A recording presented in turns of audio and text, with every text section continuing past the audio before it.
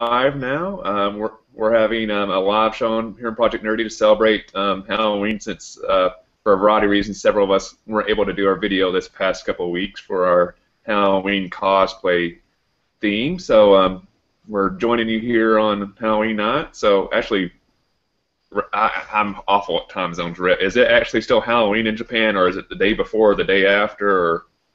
It's 10:50 on the morning of All Hallows Day, 1st of November.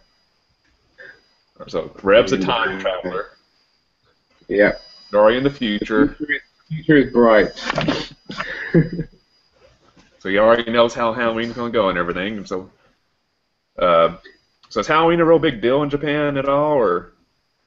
Actually, here it is. It is quite big. Yeah. There are decorations in a lot of the shops. You can buy costumes from so many different places, and the people here kind of go a little crazy for giving stuff away. So I've had people stop me in the street and say trick or treat.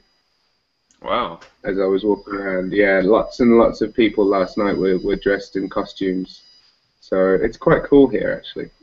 Yeah, I don't think I've ever seen a reference to Halloween, in the Asian regions. I wasn't sure if it was big in that part of the world as well. I mean, at this point, I think with globalization, I think almost all holidays tend to go worldwide at this point. But yeah, I think one of the things, though, is that Japan loves America. Yeah. Like, the people of Japan are such big fans of, like, almost anything American. That, yeah, Halloween came here and Christmas came here basically when the influences of American culture started to come into Japanese culture. So, and obviously Japan does everything bigger and oh yeah, more exciting than a lot of people. Yeah, I can only imagine what their costumes look like. Yeah, I mean, some of them are not so different, but one of the things I noticed is that the sexy costumes were in the same place, the same aisle of the store as the like regular costumes. Oh, were they? So yeah. So I was browsing through sort of general, you could dress as Mickey Mouse, or you could dress as or sexy pumpkin or something like that, and then right next to it was like the mini skirt version of like a maid or something like that, just right in the same aisle. The kind of thing that you'd see in I don't know the equivalent in the States, but we have Ann Summers here in the UK. I say here. In the UK, we have a store called Ann Summers, which is like a shop where you can go to buy something nice for your girlfriend, or your girlfriend can buy something nice for you, if you know what I mean. Like I would say probably a department store, maybe. Store. So yeah, in Tokyo at least, we have a mega store called Don Quixote, which is, it's like the kind of place where you can go to buy almost anything. Yeah. And yeah, that's where a lot of the costumes that I found were, and there were some interesting ones. But mostly normal, the stuff that you'd find anyway. Cool. So why don't we maybe touch on some maybe our favorite parts of Halloween, either currently or when we were kids. So David, why don't you start that conversation off? Absolutely. Okay.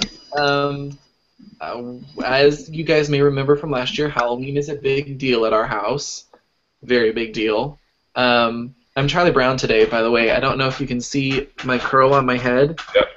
And my my T-shirt, which, ironically, okay, here's the thing about that. Sidetrack for 2 seconds. This is the first T-shirt I've painted in a long time, and like paint causes a shirt to not stretch. So I went to put the shirt on this morning, and it was like. Oh wow! I've never even thought of that.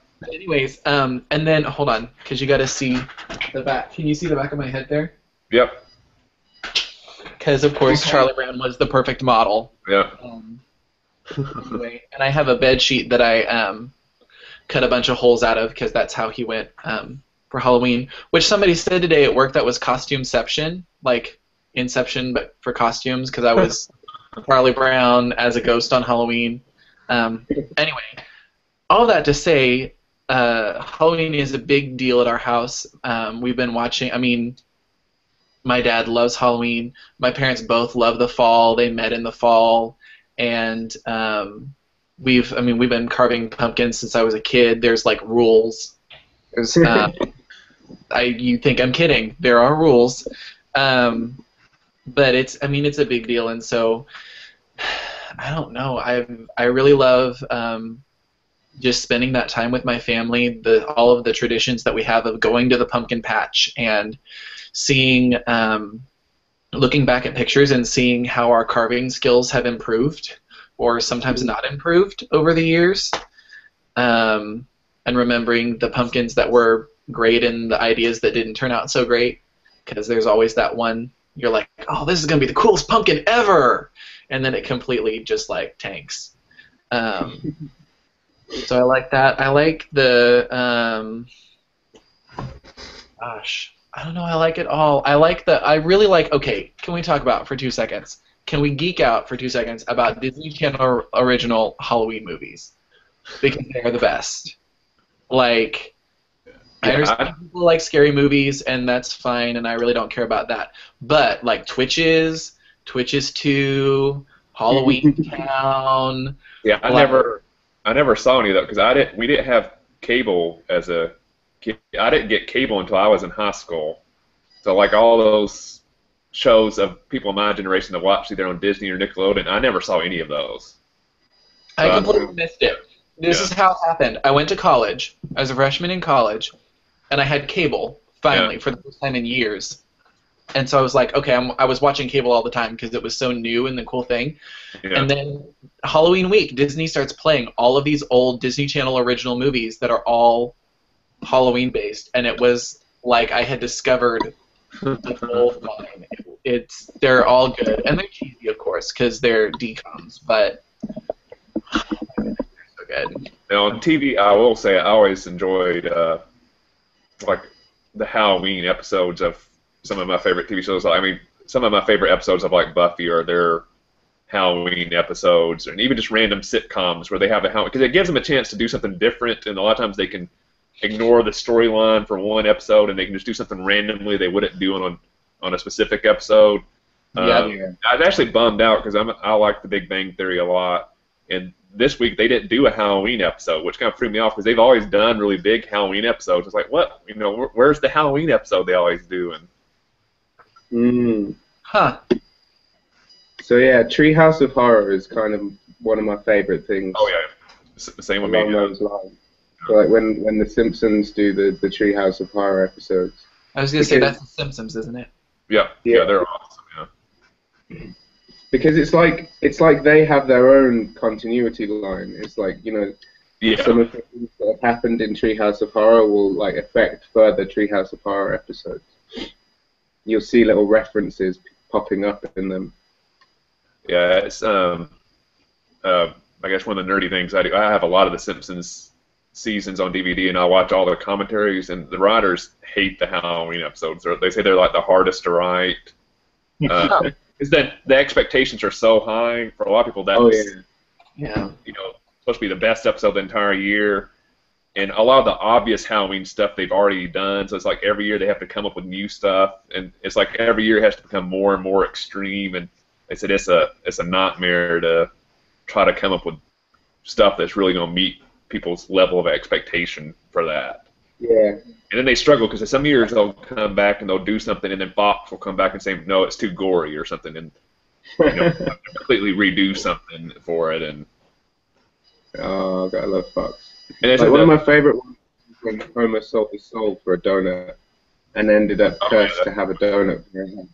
And I remember one thing when I was watching, which is a good point when they talk that one. Basically for that episode, they do 3 stories, but each story only has like 5 minutes. So imagine to try to basically do what would normally be an entire episode. They have to do an entire story plot in like 3 to 5 minutes with jokes. Yeah.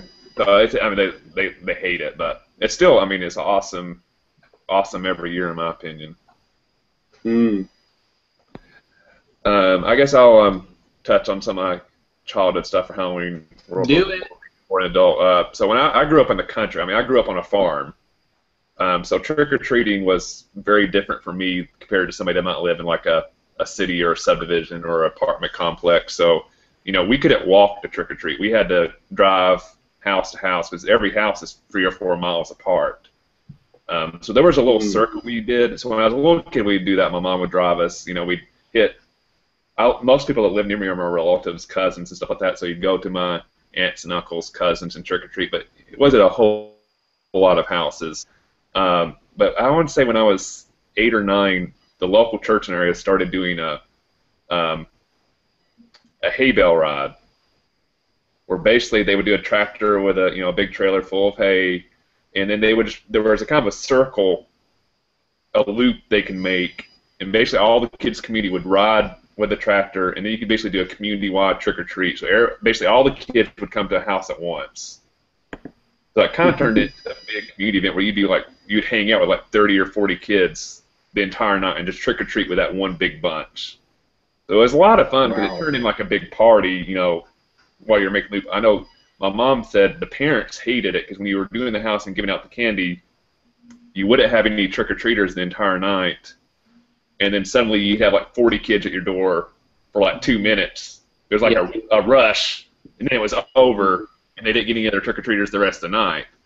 But it was a lot of fun. I always enjoyed that. And then the elementary school I went to always had a big Halloween festival that was kind of like a fall festival style thing where they had like all the typical festival booths. They had like a dunk take where a teacher would get in there and the students would have a chance to dunk the teachers. They'd have a real team haunted house. They'd do a costume contest, a cakewalk, stuff like that. In the town the elementary school was in was only 400 or 500 people, so that was like the biggest event in the town the entire year. So it was, I remember as a kid, it was a big deal. Now, costume-wise, you really couldn't buy store-bought costumes that much. You could buy a mask, but you'd have to home make everything else. So, I mean, costumes have changed a lot. I notice I have to work a Halloween event every year now for the city I work for, and most of the families come in themed costumes. Like the parents are dressed up, the kids are dressed up. Like, they're all characters from The Wizard of Oz, or they're all Teenage Mutant Ninja Turtles, or that type of stuff. I can imagine when I was a kid, my mom and dad dressing up when I went trick-or-treating. That just never entered my mind that was even a possibility. But I think Halloween just has become a bigger and bigger holiday every year in America. It's just exploded. So now, now it's weird if you don't dress up for the holiday almost. Oh, great. I like that. I think when I was younger, Halloween was just... I mean, so in the UK, Halloween's still not a great big thing. And it's strange because it has Celtic origins and started back on our island to begin with. But I think, America just does things bigger than the UK ever would. And it's really exploded. I think I've heard the stat recently, like now by the amount of money that's spent on holidays, is like Halloween's only the second to Christmas at this point. Because people spend I wouldn't be surprised. Costumes, candy, decorations, and stuff like that. But it seemed like, I mean, and David probably has seen this too, I would think, because I don't think Missouri is probably too different from Georgia. It seemed like it's really exploded in like the last 10 years or so, where it even got bigger. Where it used to be like, it'd just be with Halloween, and then it slowly is like maybe the week of Halloween. Now it's like the entire month of October. There's just Halloween-themed stuff going on non-stop. The way Christmas now is like 2 months. So basically, it's almost like we skip Thanksgiving now. You just do October is Halloween, and then November and December is Christmas, and it's just you have 3 months of basically nonstop stuff. Wow. I'm not sure you want to hear my opinions on Christmas. Yeah. Christmas here. I love Christmas. The Christmas here is quite funny. I want to talk about Christmas in Japan because everyone goes to KFC, gets a family bucket, and eats chicken at home. That's Christmas in Japan. Fried chicken's, it's hard to go wrong with fried chicken. No. Yeah. It's basically because like Christianity just isn't like I think about 1% of Japanese people are Christians, and like you can't get turkeys in Japan. Like turkey is not a meat that people eat. So it's kind of let's do something cool for Christmas, and so people went and bought chicken because it's the closest thing to turkey, and they have the family time, but yeah, there's nothing Christian about Christmas in Japan. Speaking of food, that's probably a good segue to Halloween. So do you have any specific favorite Halloween candy or treats or stuff that you're a big fan? I know personally, one thing I know a lot of people hate, but I always liked a lot is I've always loved candy corn, which I don't know if they have candy corn in England or Japan. Oh, you know what? I tried that once, and it just did not appeal to me at all. Most people don't like. Most people don't like. I mean, I've always loved it, but. Okay. So, like apple bobbing is a thing that I enjoy. You know, when you get a big bucket and there's like apples floating around in the water, that's quite fun. Yeah, actually, the festival I work at every year for Halloween, they no longer do apple bobbing because they consider it unsanitary to have all the kids go in the same bucket of water. Yeah. So the alternative that comes up with, they still do it, but what they do is they hang apples from a string from a tent, and the kids have to try to bite the apple on the string, which is really hard because every time their face touches it, the apple will move around and stuff. And if they're able to bite and lock onto the apple, then they get to take the apple down and keep it, and they give them like caramel and stuff, and they cut it up so they have a little tasty treat. So they basically are doing apple bobbing without the water and air instead.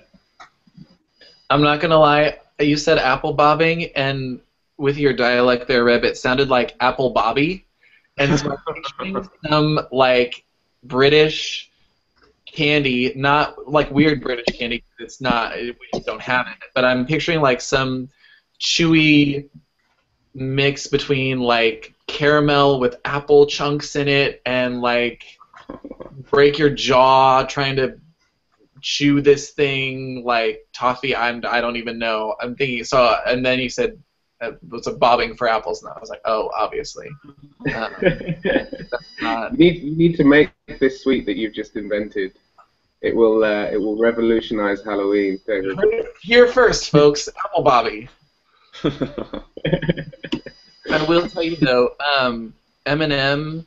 What was that? It's been 3 or 4 years now. They've been making during Halloween white chocolate M&Ms with candy corn centers in them.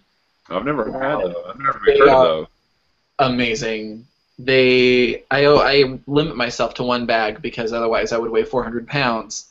But I've never even heard of those. So. Oh, it sounds like the kind of thing that you could only eat 1 bag of before like you see the rest of your meals for the day. Yeah. Kind of have to. I can't imagine that much sugar in one place. Like, candy corn is the sweetest thing that I've ever put in my mouth, and then wrap it in white chocolate. Wow. Yeah. Well, I mean, like candy corn. Even though I like candy corn, you can't eat many pieces of it. I mean, after a handful, you start feeling nauseous or something because it is so sweet. I mean, you feel yourself getting cavities as you're eating it, basically. I mean, it is. It's like grumpy old men talking about how bad it is that these things are sweet. I do like we make a Chex Mix that's got like a peanut butter caramel thing to it, and it has candy corn in it, and that stuff is good. And that's nice because you've got like the crunchy of the Chex, and there's peanuts in it, so it's kind of salty, but then you've got a piece or two of candy corn in there, so it's the most desirable portion of all of the realities, as the Cyrus Child would say. Yeah, I've had like trail mix like that with candy corns in it, and it kind of lessens the sugary impact of the candy corn. It sounds quite good, actually. Sounds quite good. Oh. So I wasn't sure whether I would have trick-or-treaters, because where I live is like a dormitory, so there's loads of different people from different walks of life all living in this one building. And I wasn't sure if some of them would maybe knock on my door or ring my buzzer. So I made sure that I had something. And I just bought like a pack of choco pies with a Halloween theme on the packet. So I had something to give to people if they came trick-or-treating. And did you have any trick-or-treaters? No one came, so now I have to eat a whole pack of choco pies. Darn. Woe is me. Yeah, that's what since I have to work on Halloween night, when I get home, usually trick-or-treaters are already ended, so I might get a couple random ones. So I have to get a bag of candy just for the couple random ones. But I know not enough are come for me to get rid of the entire bag. So I always make sure I buy something that I like, so it's something I can eat. The first year I was in my house, I made the mistake of just buying some random Halloween candy, and half the stuff was stuff I hated. So then I was just stuck with stuff that I didn't want to mess with. But this year I bought like the variety pack of like Butterfingers and Reese's peanut butter cups and that type of stuff. Mm. Which I've never had. I got the Butterfinger version of peanut butter cups. So it's like a combination of the two candy bars, which is amazing. I think I tried one of those and it was too much chocolate for me. Yeah, it does have a little bit. I don't think I like it as much as the standard one, but it's still, for like a one-time-a-year treat is pretty good. Mm. So, Reb, are you supposed to, you've got this wolf thing going on there. He's like... Yeah, the idea, so I didn't have a denim shirt or denim jacket, and I've shopped around for one, but it's just not something that you can buy or should really actually be able to buy, because really denim, no. But so the aim of this, and I had some sunglasses. I was going to say Teen Wolf. Yeah, was to go for like the Michael J. Fox Teen Wolf. Yeah, once you said denim jacket, although that has to be Teen Wolf. Yeah. Yeah. But yeah, I just absolutely could not find a denim jacket, and the closest thing I have is like a black zip-up hoodie, and it's just not the same. So I'm just, there's a couple scenes where he just wears a shirt, so this is still technically quite accurate. Yeah, I always have to get some sort of kid-friendly costume, because the event I work is really like a kid-friendly trick-or-treat event every year, so I always have to wear a costume at that. So it has to be something that doesn't freak the kids out, but something they also get. And the reason I redid Waldo this year is last year when is the most positive response I'd ever got from kids. Like they came up and would say, "Oh, I've read your book."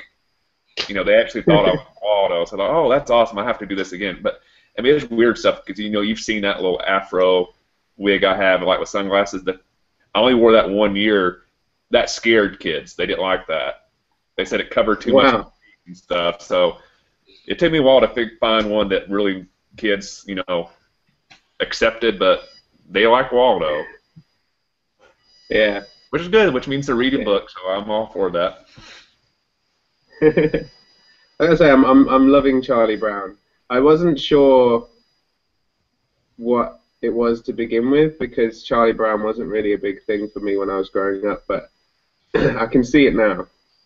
I tell you what, I pretty much have It's the Great Pumpkin, Charlie Brown memorized at this point. I feel like it's one of those things where, and someday we got to do this, where if you were to give me like the video track and then as a puzzle give me all of like the lines and the sound clips and all of the music and like sound effects and stuff, I could probably put it all together where it's supposed to go because I've just seen it so many times. And Oh, I love that. I mean, I was going to say, the Halloween special. I don't always try to watch it every year. I'll catch it, but like the Charlie Brown. I mean, my big thing with Charlie Brown is like the Christmas specials. It might be my favorite Christmas special. I mean, I have to see that every Christmas. I mean, it's amazing. Right. And I think that's funny because I didn't really see the Christmas special until I was like a teenager. Yeah. But we watched the Halloween special like religiously. It's like, I mean, of course, Halloween's big in our house. So Yeah. I think I got older and was like, oh, there's a Christmas special, and people are like, yeah, that's the only one we ever watched, and I was like, but it's the Great Pumpkin is the best thing ever. Like, it's really good. And it was kind of ironic, obnoxious. I'm not sure.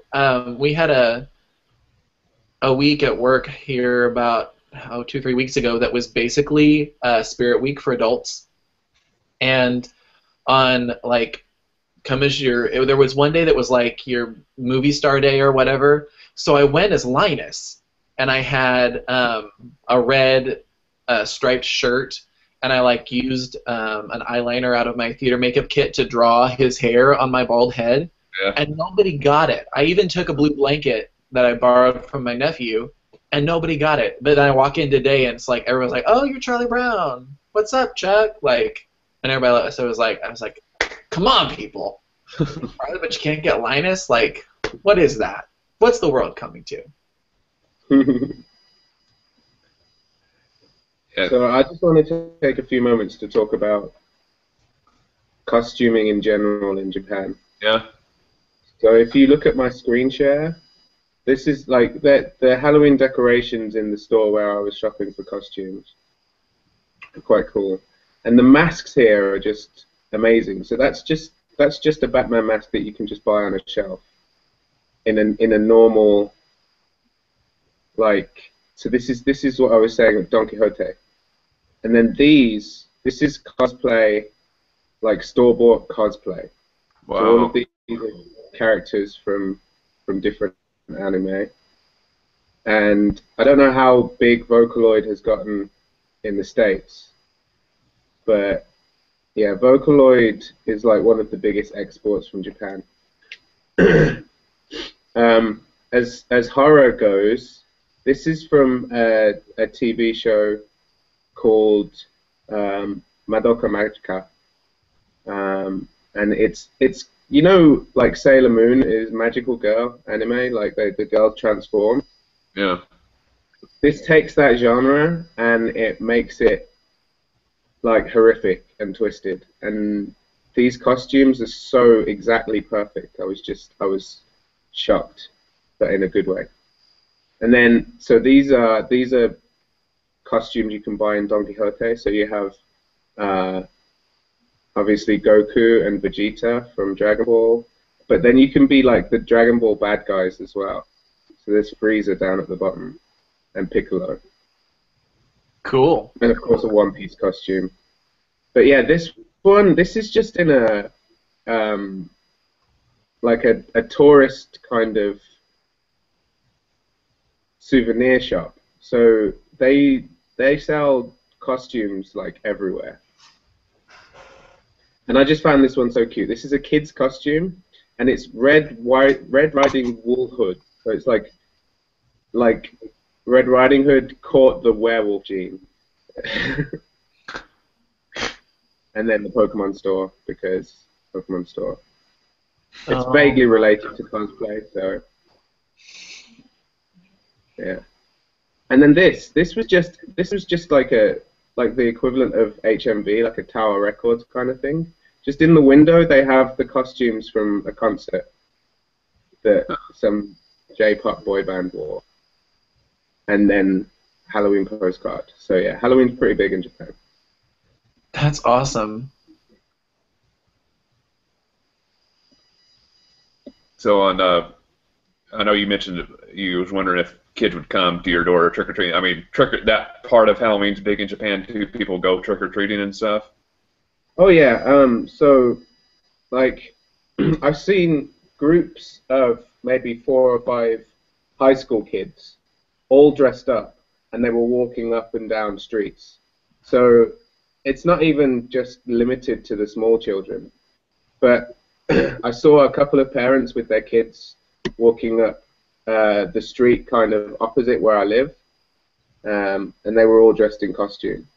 So it's big enough that I saw it happen, and I live in kind of a sort of suburban part of Tokyo, so I don't know what it'd be like in the more built-up areas. But the thing about Tokyo, like compared to any other major city that I've ever been to, it's like the safest place. So amazing. Like I've been coming home from a night out at like midnight, 1 a.m., and I've seen women just going for a late night run, like at midnight on their own. And like, I know friends who've left their wallet on a table in a cafe and come back and it's still there, like after going to the bathroom for 5 minutes or something. That's so awesome. Going trick-or-treating isn't a worry for anyone. Like they won't get hurt. But then I think that's why in the UK trick-or-treating isn't really a thing, because parents are worried about their kids going out at night, and people in their homes are worried about strangers knocking on their doors. So it kind of died out completely in the UK. Yeah, here I think I'm not sure if it's the same way in Missouri, but like in Georgia, it seems like a lot of they're moving towards, instead of doing, and I think you still have some neighborhood trick or treating and stuff, but there's a lot of where you'll have more like centralized events where like there's almost like a lot of groups will do like trunk or treats now, where I know a lot of churches do that, where all the church members will bring their car to the church parking lot, and basically the kids trick or treat car to car, and you have the candy in the back of your car, so that way, that like so the city I work for, they do a huge festival in our park that has games and activities, but it's mainly for kids to trick or treat, and I would say 2,000 or 3,000 kids come to that, because I think at least the area I live, what people are most worried about safety-wise is not dealing with strangers and stuff like that. It's having kids running around on streets when it's dark, and they're more afraid like a car might hit them or something. Because I know actually when I was coming home and driving through my subdivision, I mean I was going just like 4 or 5 miles per hour, and I still felt like, oh, this is not safe, because there were just kids running all over the place. So I think people start almost moving towards stuff like that to kind of make it a little bit more pedestrian safety for the kids, so you don't have to worry about them like running in front of a car or something like that. But I know, at least I haven't in a long time heard any warnings about like, oh, somebody gave out, you know, apples with razor blades in it or anything like that. You know, like the little wives' tales about like Halloween and stuff like that. Right. Well, and now, I mean, we have similar stuff here in the Midwest. Our mall has a night, and I don't know if it's on, I think they do on Halloween, have you can trick or treat store to store. Yeah. And it's a little safer. A lot of churches are doing trunk or treat, where they, you know, and here in the Midwest, they even like will pop their trunk and have the candy in the back and decorate the trunk as well. Yeah, I've heard of someone doing that. So it's kind of cool. And we have had some neighborhood. I think we had. Dad said we had like 27 trick-or-treaters tonight. So we do have a little bit of neighborhood stuff, but I think just in general, with Halloween becoming so much of a bigger holiday, and especially with, you know, cosplay being more of a deal, and we've got more events for adults where it's okay to dress up, and we dress up at work. Like, I think. In general, we're just becoming more, I don't know, a lot of those stigmas of, I don't know, I guess we police things better.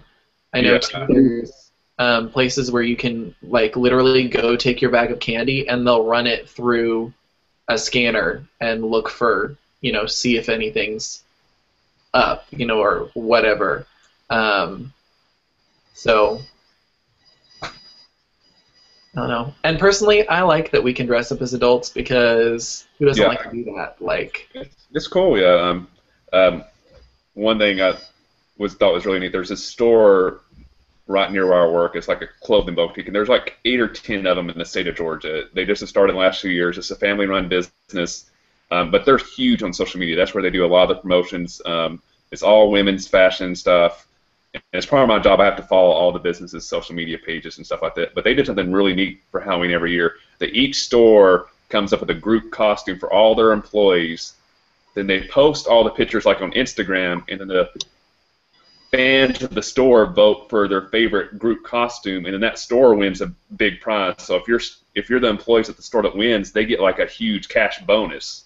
So like that, the stores go all out on the costumes. Like this year, like I don't know who won yet, but like one of the themes was like one store did Shark Week, so every employee wore like a day of the week, but they had like shark bites on the calendar dates, and like one person was dressed up as a shark.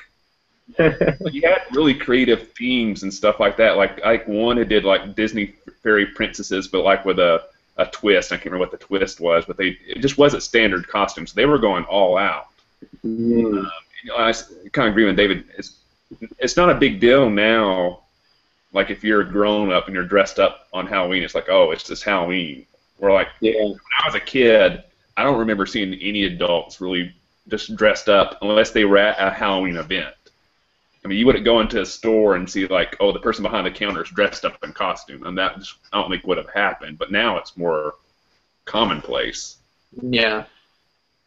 Yeah, all of the stuff in like any of the stores, like I'm talking just a convenience store, were dressed in costumes last night. Like everyone, because like so costuming is like a really big thing in Japan in general, and you'll see costumes for all sorts of different reasons. But yeah, everyone was wearing their costumes everywhere last night. So all of the staff in the store where I bought my candy were all dressed in costume, and it was really great to see that.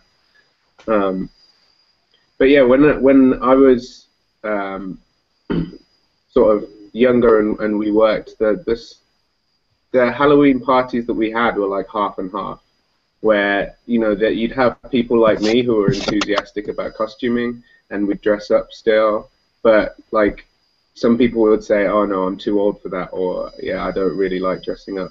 And I think now like you'd have parties where they just wouldn't be let in. It'd be like, come on, I mean, so last year in my job, the group Halloween costume theme was Alice in Wonderland, and I went as the Cheshire Cat. I always seem to have fur in my Halloween costumes.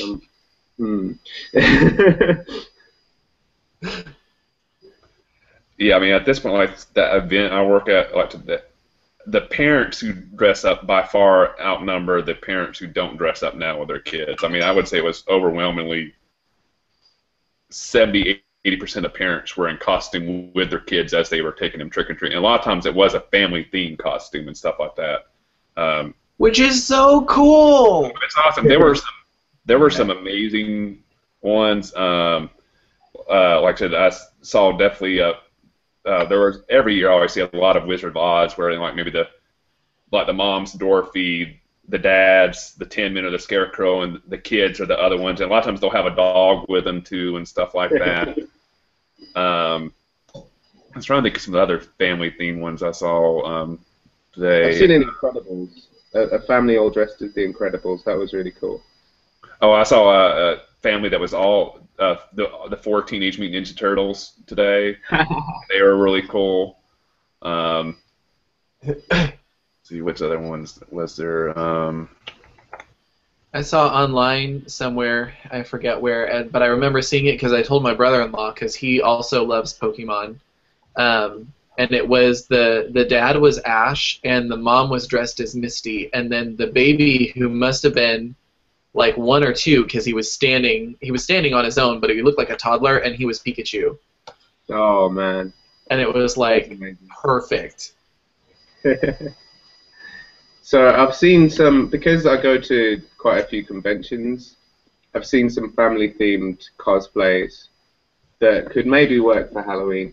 and like one of them, there was the dad was dressed up as like this big kind of robot, and the kid was on his shoulders as like the pilot of the robot. Oh, cool. I'm not sure what show it was from, but it was really cool to see.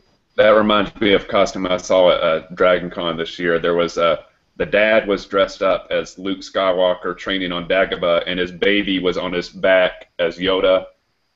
The scene, that's how Luke's carrying Yoda around, is on his back. So it looked identical to that, and of course, the baby had the Yoda costume on. It was awesome. Oh, wow. Yeah, I figure there's loads of different things that you could do to make a family-friendly costume, and I think it's really great to have fun with your kids while they're growing up and make costumes that work for everyone to enjoy. Yeah. Wish I had that growing up. Yeah, I mean, that's one thing I was really. I mean, there were a lot of really creative costumes. You tell people to put a lot of time. I mean, one of the most creative ones, and this one the parents weren't dressed up, but they had like I want to say it's maybe a baby that was like 1 year old, but they dressed it up as like a Cabbage Patch doll, but they were rolling her around in like a little cart. So what they did, they made a box that was like the package for a Cabbage Patch doll, and they put the box over her so it looked like a Cabbage Patch doll in the package. And it was awesome. I mean, people were just stopping them and asking them to take pictures with it as they were going around trick-or-treating. I mean, but you could tell they put a lot of thought into that costume for, a 1 year old baby, basically.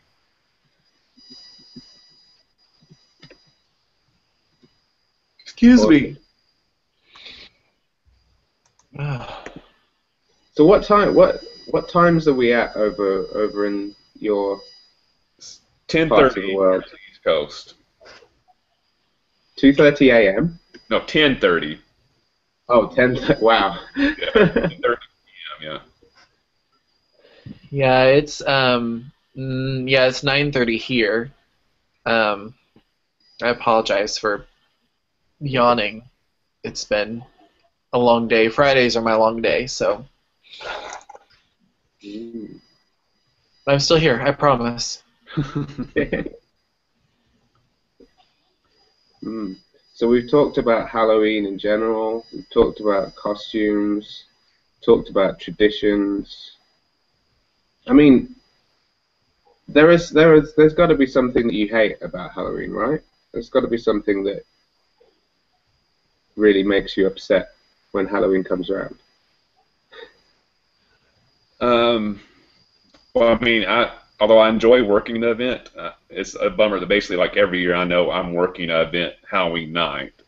So while I'm at the event, I'm having fun, but then I know basically, like personal level, like I really can't go to any Halloween parties and stuff like that, or I can't be home for all the trick-or-treaters. For example, like, I have a new person who works with me in my department now, who just started, and she's newly married. Her and her husband just bought a new house and stuff, and she was kind of bummed out that it's the first year that she has a home, that she really wasn't going to be home for the trick-or-treaters. Her husband was, but she was going to miss that.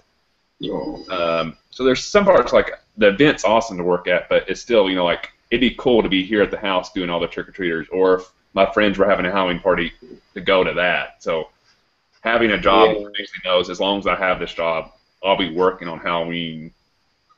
That's a little bit of a bummer. But other than that, I mean, I don't have too many complaints about Halloween. For me, for some reason I don't understand, the stores have Halloween tinsel. So it's like they took Christmas and changed the colors and added bats, and they think that's a Halloween decoration. I will say, you might not like to hear this, but we used Halloween tinsel to decorate our booth at the event I worked at today. It's a real easy decoration. You can throw on people. You can make a regular table, a Halloween table, by just taping a little tinsel to it. I will say that that does bug me, and maybe not about Halloween, but about holidays in general. I know, like, it used to be. I'm gonna be no my day. When I was a kid, it used to, you could only get candy corn at Halloween. Like Yeah. candy corn equaled Halloween, and now we have Christmas Yeah. and Valentine's Day candy corn, and it's like it's not special. What I like about my holidays is that there's this candy that I get in Halloween, and then there's this candy that we have for Christmas, and Yeah. then you can only get it for that holiday. So Yeah, the best example I have of that is as a kid I was obsessed with Cadbury eggs, which I think now you can get them pretty much all the time. But like when I was a kid, I think you could only buy them around Easter. yep, Yeah. So my mom knew I loved Cadbury eggs so much, she would buy like 60 of them and just stash them in the fridge. Like for 3 or 4 months, I could have a Cadbury egg when I wanted them. Now, but a tip on Cadbury eggs, they don't preserve very well in the fridge. So after a couple months, they're no longer quite as good as they were when they were fresh off the shelf. But Oh yeah. Yeah. I mean, I remember like before Netflix and internet, like that's one reason why the Charlie Brown Christmas special and stuff like that, or the Halloween special was such a big deal because it was on TV like once a year and that was it. yep. Now they even show it several times, but like they'll show it on broadcast TV, but then you can watch it 20 times on cable TV. So you no longer like it was like it used to be like a one-night event. Like, oh, if you wanted to see Charlie Brown, you have to be home this night at this time. Now you have 30 chances to catch it. So I get what you're saying, where it kind of loses a little bit of its specialty because it is so widely available. I think the thing that bugs me the most is the overabundance of just very scary stuff. And I mean, I understand it's Halloween, like, duh. But I know I personally really don't care for that. I don't watch scary movies. I don't do that. The whole demonic, super creepy stuff. And so I kind of wish, because I would like to go to a Halloween store and get a wig or some costume pieces or something, but I can't because there's these super creepy decorations right at the door that like I can't even walk in the door without almost having a heart attack. So I wish there was a way that we could still have that for the people that want it and that enjoy it, Yeah. but in such a way that those of us that like don't care to be exposed to all of that don't have to. I don't know. I'm probably just need to get over myself, but No, I get what you're saying.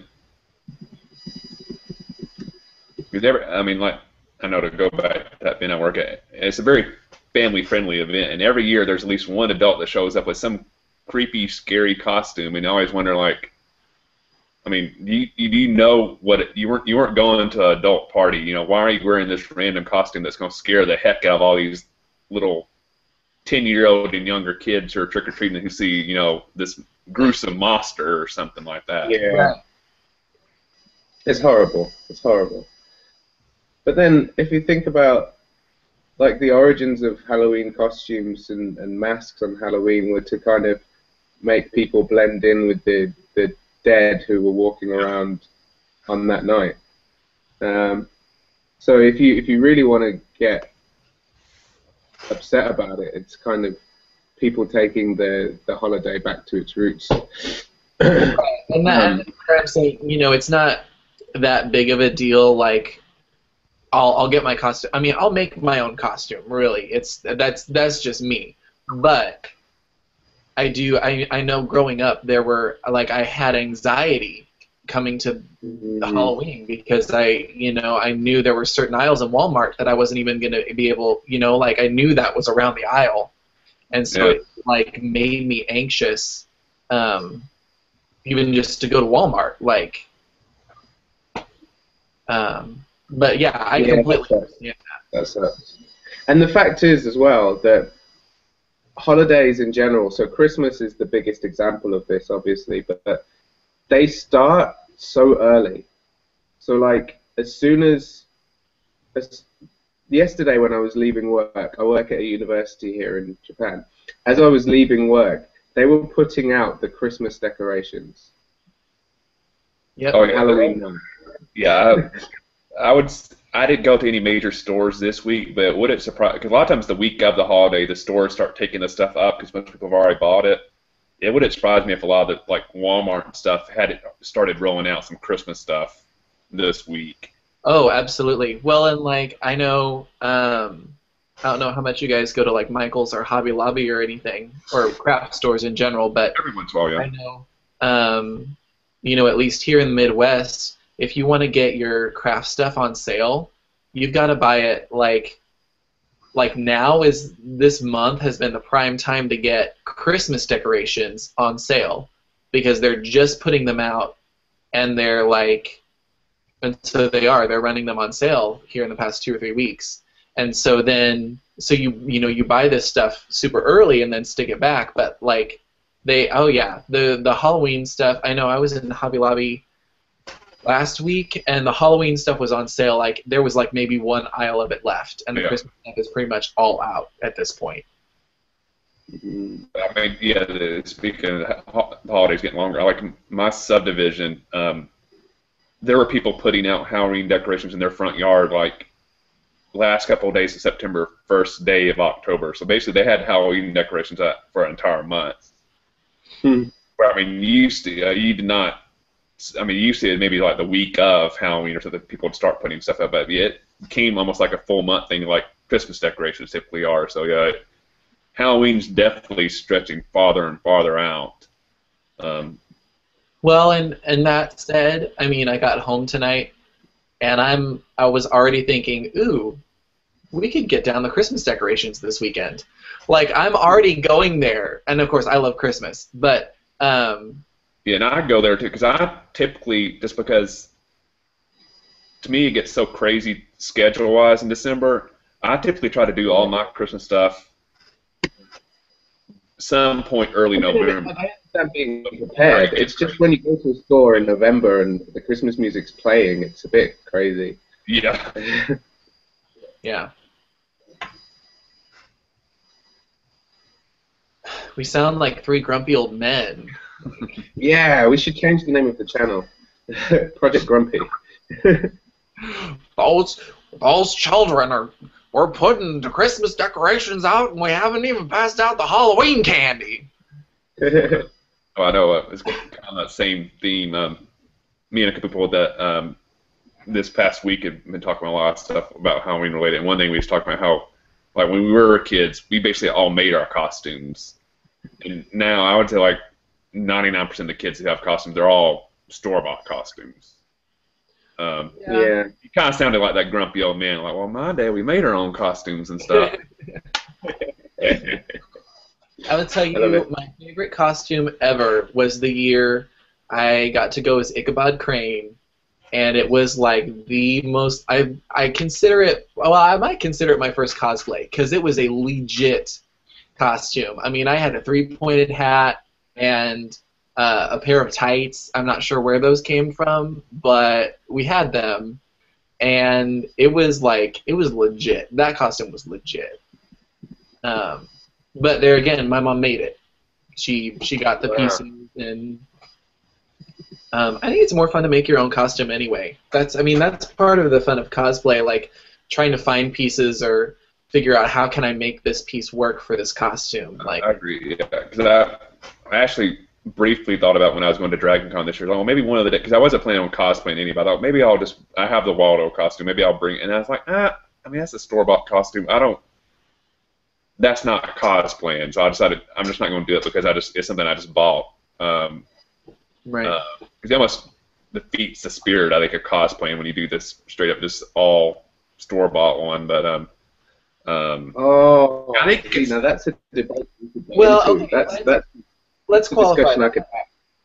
Because there's a difference between buying a cosplay that was designed to be like somebody else built this cosplay and you purchased it. You bought it from them, or even like from a store, like what you saw, Reb.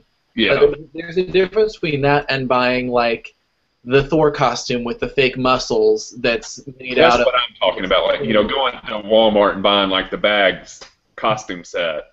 Yeah. That's not cosplaying. You know, just going to buy that little $10 costume set where it's 3 pieces you put it on and you have a costume. Yeah, I mean, I would argue that there are two spirits of cosplay, because you said, you know, that's not in the spirit of it. Because there's the people who take pleasure in making costumes. Like I could happily be a costume maker for other people. I've seen things that I'd be like, I really want to make that character, and I couldn't wear it. Like, not by any stretch of the imagination. Maybe it's a girl, or maybe the guy's like a stick figure, or, you know. I couldn't wear it by any stretch, but I'd love to make it. And then there's the other people who love to wear them and love to be the character, but have no creative skill whatsoever. And I mean, should we stigmatize them for not being able to make their own costume? No, and to me, it's if there's somebody like designing it like that, I think that's still cosplay. To me, that's different. You know, from buying it from a designer is different than, like, you know, how I got this Waldo costume, where I think I went to either Target or Walmart and I just got it off the Halloween row, you know. Yeah. And I feel like too, if you're going to buy a cosplay, I mean, we even use the word cosplay. It's a completely different word, because it's not a costume. It's a cosplay. And you know, when I think of buying a costume, I am thinking too of, you know, like we're talking about off the rack, something that is probably cheaply made. Yeah. That it was, you know, you're gonna wear it maybe once, maybe twice. Whereas a cosplay is something that somebody put time and effort into, that, you know, it's, or, you know, even if you buy a cosplay that was made by a company that does that regularly, like, there's workmanship that goes into that. And so... Yeah, I would say that was the one thing that, of all the things when I attended Dragon Con this year, that blew me away, because it's the first time I'd ever attended a con. And so I'd seen pictures of people cosplaying, obviously online and videos and stuff, but until I'd actually saw it in person, to me it was hard to grasp of how much work people put into that type of stuff. And a big con like Dragon Con, which is 4 days, I mean, people like Kat that was there, every day they had a different costume. So it wasn't like they just had spent all their time building one costume. You know, they'd spend months building 4 different costumes, and each costume was so intricate that it was just amazing. I mean, probably one of the most amazing ones I saw, somebody did an Aquaman, and the costume part was amazing, but then they got a Segway, and they turned the Segway into his underwater chariot. And just the cosplay they had did on the Segway, you could tell they put so much work and effort on that it was amazing. Now, I don't know if he built it himself or he bought it from somebody that built it, but you could tell that had to have been like a multi-month, if not a year project to design that costume. And it was even little small touches. So when he actually started to move the Segway, they'd rigged up a bubble blower, so it blew out bubbles in the back to make it look like it was going underneath water. It was amazing. Wow. So if you could cosplay one character, or, you know, if you could do one cosplay, regardless of gender or body type or whatever, ideally, who would that be? One I thought was neat, and I saw one person that did a really good one at Halloween, not Halloween, sorry, at Dragon Con. And just probably because of my build, because I'm really tall and stuff, but they were decked out in a really accurate Chewie costume, you know, with everything. And to me, it'd be neat to wear a costume like that where you're basically almost completely masked, so nobody, you know, you're completely anonymous. You are the character, you know. It was really amazing to see that. So I think that would be a fun one. And plus, I'm, you know, a huge Star Wars fan, so that would be awesome. Yeah, so going to my original fandom, like the most intricate long-term project that I'm working on, and I started maybe about 3 or 4 months ago, and it'll be done by maybe next October. But yeah, I'm making Were-Garurumon. So one of the Digimon kind of evolves into a werewolf-shaped character, and he has like brass knuckles and ripped jeans, but he's like proper big wolf head. So for the same reasons as you, Kyle, you know, having that mask and being like completely immersed into the character, completely anonymous, will be so amazing when I finally get it done. Yeah. But I've had to take a lot of classes online and in conventions to make it accurately. So it's going to take a while. That's so cool, though, that you're working. You have something really big like that you're working on. Yeah. And that's one thing. Like, I think that's one reason why I would be an awful person at actually doing the costume design or something like that, because I'm really bad at taking something like that and doing the long time work on it. Like, give me a week or two project, I'm good, but doing something like, all right, I'm gonna have to work on this for 4 months to get the finished product, I would drop off at some point.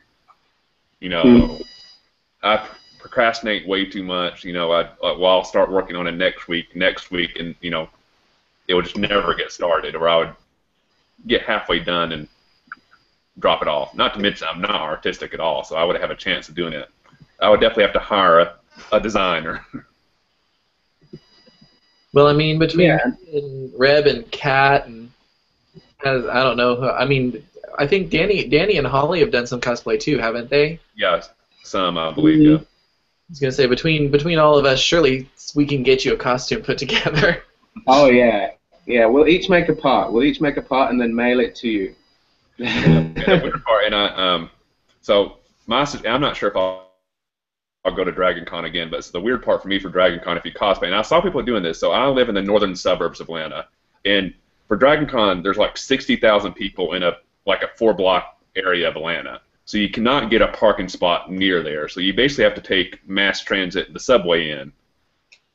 So for me, that's like a 40-minute train ride, and half the people on the train are just going to work in Atlanta. So when I was going to Dragon Con, it'd be like half the people were going to Dragon Con. Of course, I had my little name badge on and stuff like that. But the people that are direct up full-on cosplayer, the people that are just going to work, like in their suits and stuff, they looked at those people like, who in the world are you, and am I safe? Are you? Because some of these people have full swords and weapons and stuff, and it's like, what world am I walking into on this train?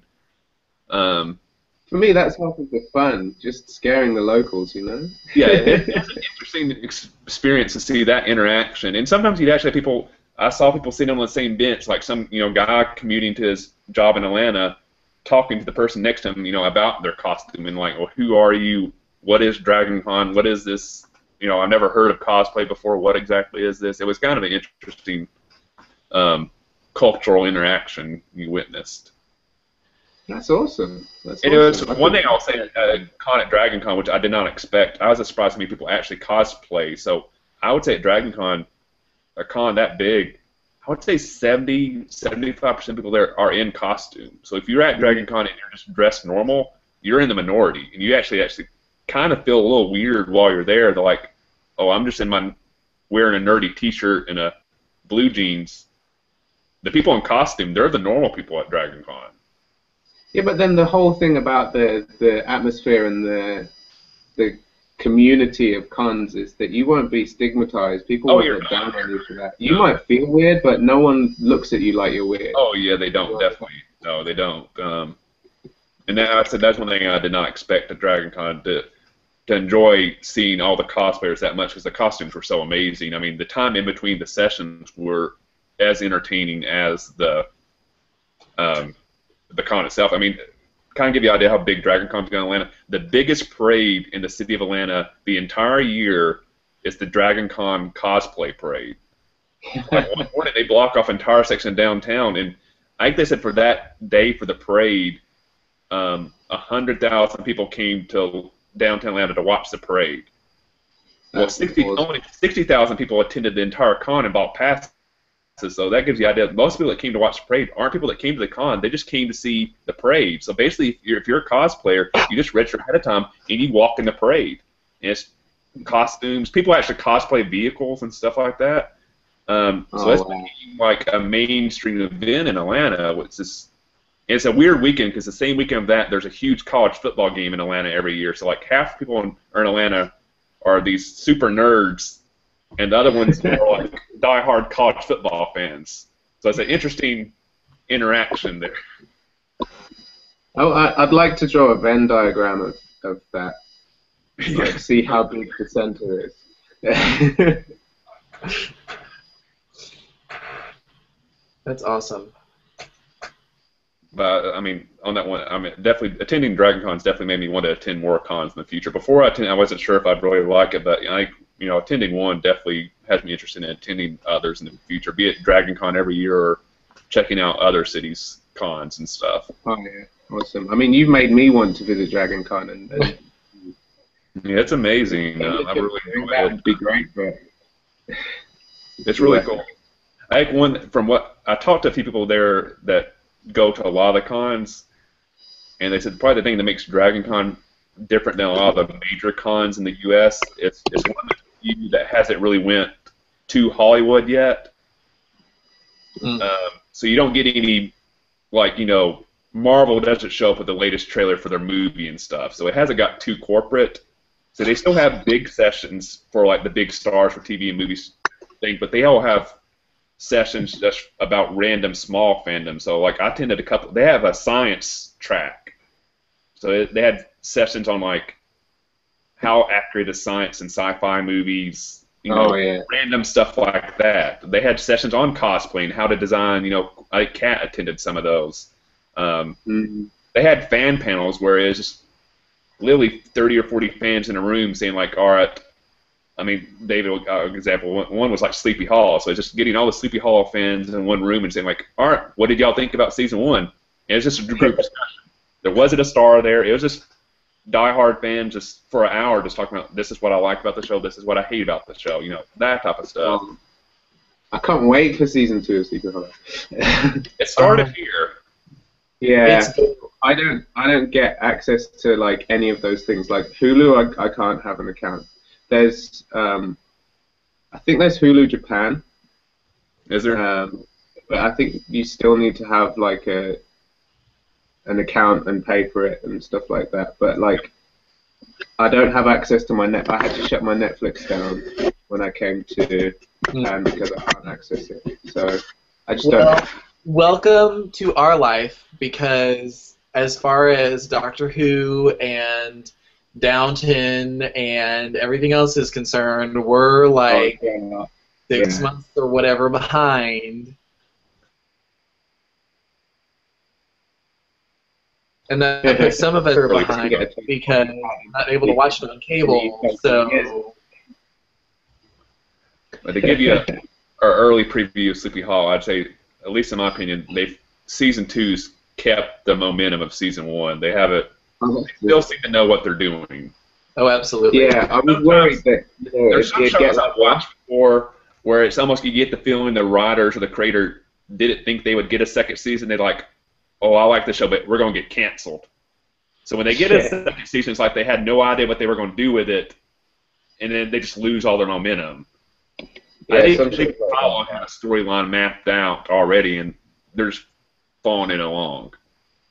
Awesome. I can't wait. And I know when me and David did our live show, the only thing I'm hoping they'll do at some point in season 2, which they haven't done yet, is they do all this stuff, with all this mythology, built-in religion, and so they reference all these demons and individuals from purgatory or hell, but they never really reference any heavenly creatures.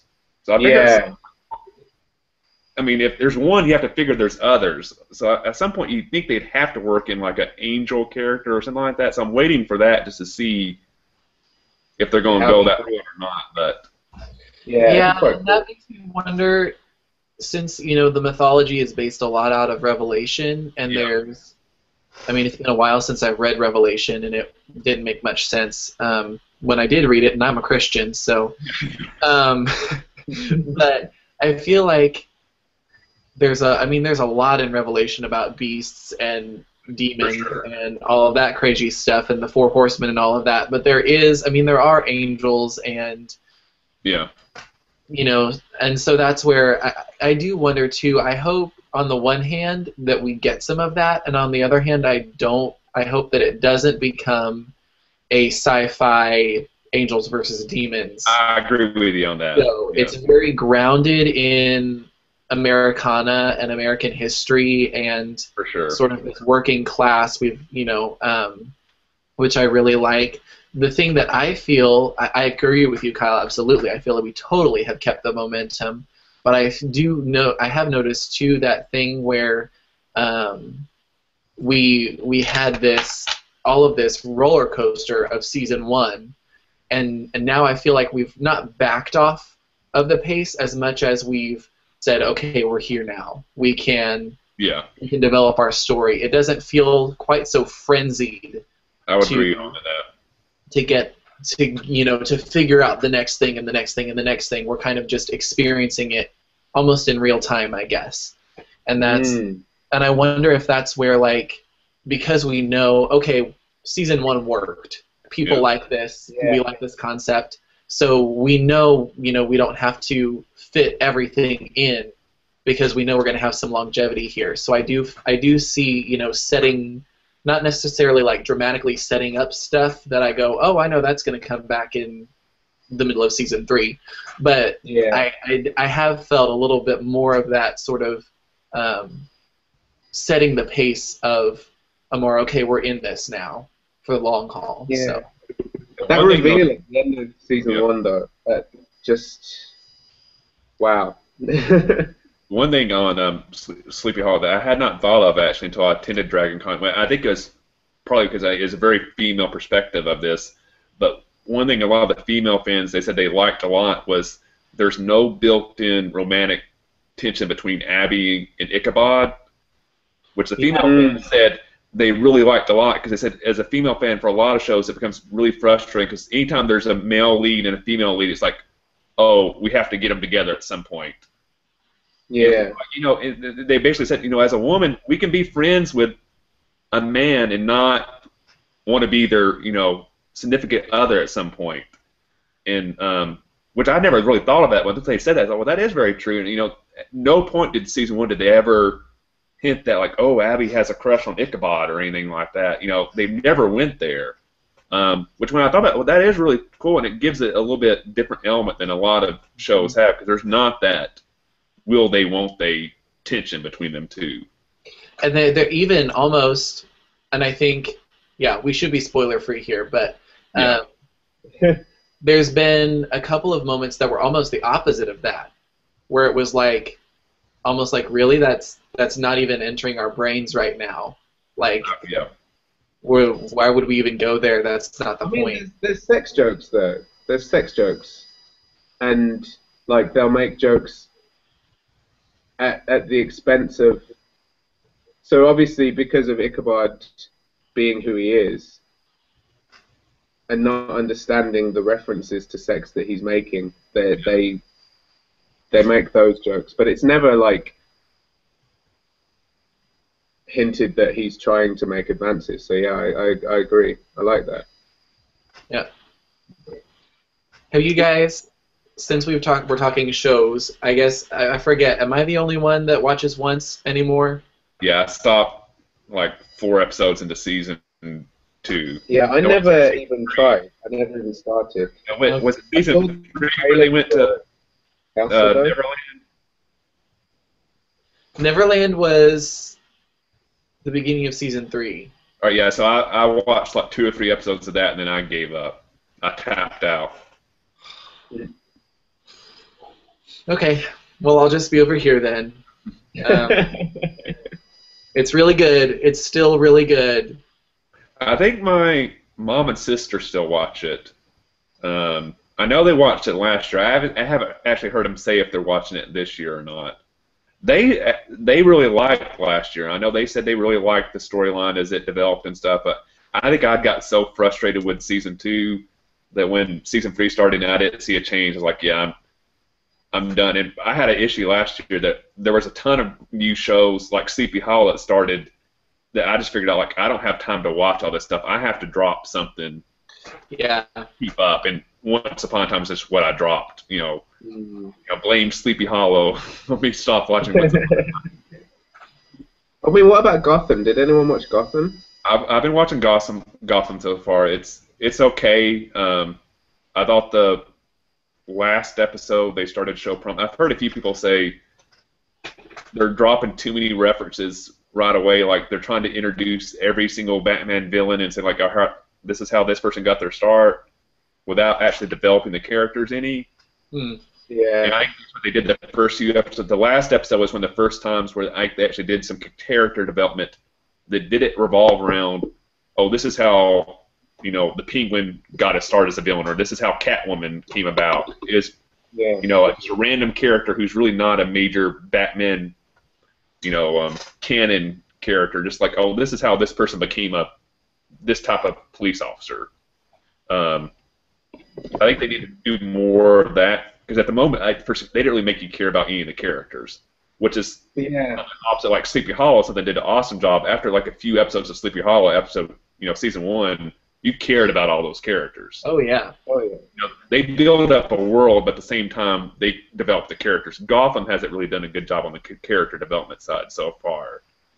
Yeah, but if I don't feel an attachment to the characters after the first maybe 1 or 2 episodes, I'm just not going to watch it. So that's why, I mean, everyone absolutely rants and raves about how amazing Breaking Bad is, but I just didn't feel it. I didn't feel any attachment to him. I figure at some point I'll go back and rewatch it, but it's one of those things I didn't catch it at the beginning. And a lot of times if I don't watch a show from the beginning, I almost wait until it's over and then go back and rewatch it. Yeah, that's what I'm tempted to do with Game of Thrones. Like, and I'm kind of waiting. I want to something like that. I know the books are great too. I have had a chance to read the books. I want to go read the books at some point and then go back and rewatch that show, because I think I would really love that, but it's just, making the time to do it. Yeah. On shows, Gotham kind of reminds me a little bit about, I don't know if either of y'all watch Marvel's Agents of S.H.I.E.L.D.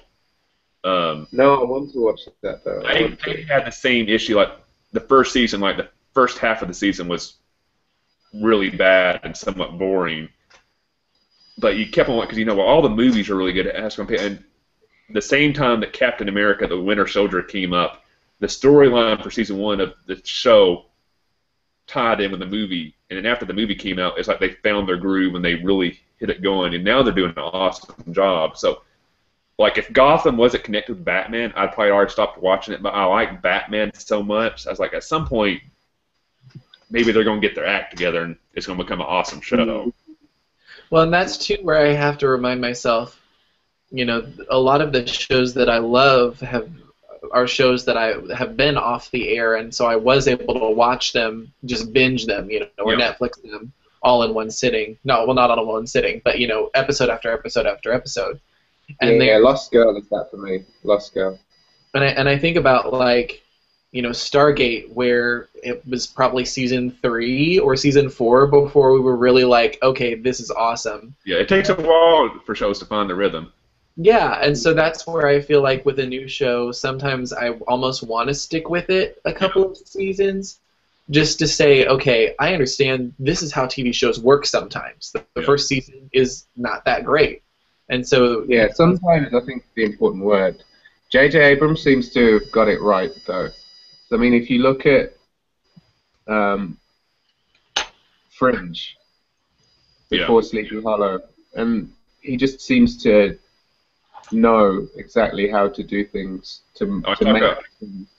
On Fringe, I attended a fan panel at DragonCon on Fringe, and there were some people that had some mind-blowingly theories about Fringe. They put so much thought into how that show worked. It was amazing. You can tell they mapped out how that world worked to develop all these theories and stuff. And on Stargate, actually, I did think about you, David, at DragonCon a couple times, because I attended 3 Stargate fan panels. And then I was like, oh, David would probably love these. So one was on archaeology in Atlantis and how Stargate incorporated that, which that was okay. But then there was the 2 that were the most fun. There was just one panel that they just titled "What If." Basically, as if they just shouted out all right, what if this had happened in this episode? How would the show develop differently? Yep. Little stuff like that. Or even stuff like, how would the show have been different if they'd kept the movie cast instead of, the TV cast came about, that type of stuff. I love that show so much. Oh, I love it. And I miss it so much. And then the last panel was about, which I'm assuming you heard, they're going to reboot the movies. Yes, I'm so excited. So there was an entire panel about that, because, they're basically throwing out the TV shows. and they're going to refilm the first movie and make a new trilogy. You know what? I am completely okay with that. And yeah, I'm fine with it too. That's what most people in the room were saying. They're fine with it just to get new Stargate content, but it's still going to be interesting to see where they go. Well, and from my perspective, you know, not just to get new Stargate content, but we have this canon that we can fall back on. We love SG-1. I love Atlantis, and as an artist, you know, everything I've read, you know, it's these original writers that are getting to make the trilogy they originally wanted to make. Yeah. And so as an artist, that's my brain is like, okay, well, what was it? Because here we have, you know, 15 seasons of content, and that's not what you originally had in mind. Like, and so as an artist, I'm just so excited to see what they originally intended, how they originally, you know, what they originally wanted for those characters. Yeah, I think it's going to be really interesting to see how it. And there was a lot of talk about, you know, people that had articles, interviews from the original creators, and what they've been saying for years about what they intended. Really, like apparently originally the idea was the Stargate only connected Earth with that one other planet. There weren't other Stargates. That was one original idea. You know, obviously the TV show threw that out the window. You know, so there was a lot of stuff that the way the TV show was completely different than the way the movie people wanted to go.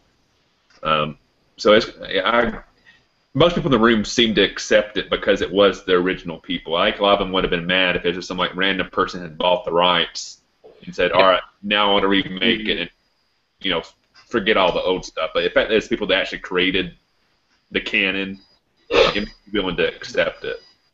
And I would agree with that too. If it was just a big Hollywood company wanting to reboot, we have this what am I trying to say? This franchise, and let's reboot it. Yeah. And let's bring in some hotshot writer that's popular right now and pay them a lot of money to write a movie, and then it turns out to be crap. Like that's different than the original creators saying, let's do what we started out to do. Like, that's what's getting me excited. So now you're talking reboots, and we've already talked J.J. Abrams, so Star Trek. Wow. Yeah, he did Star Trek.